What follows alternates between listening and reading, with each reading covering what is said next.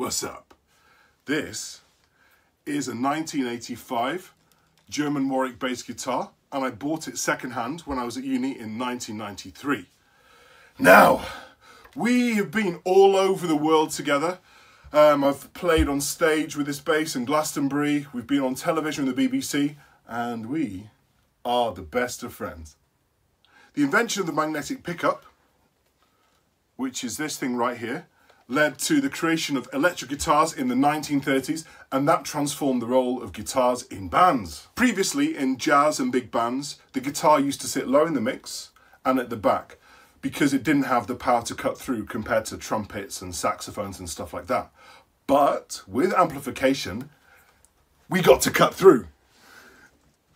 But now that we could take centre stage, that also led to the birth of new genres of music, which were guitar focused. Further innovation came with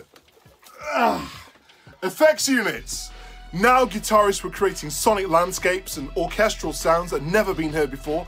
People like Jimi Hendrix, the Beatles, and that opened up a whole wave of new opportunities. Now, I'm telling you all of this not because I want more guitar gigs, but because my bass was the inspiration for this approach to branding that I'm calling bass lanes.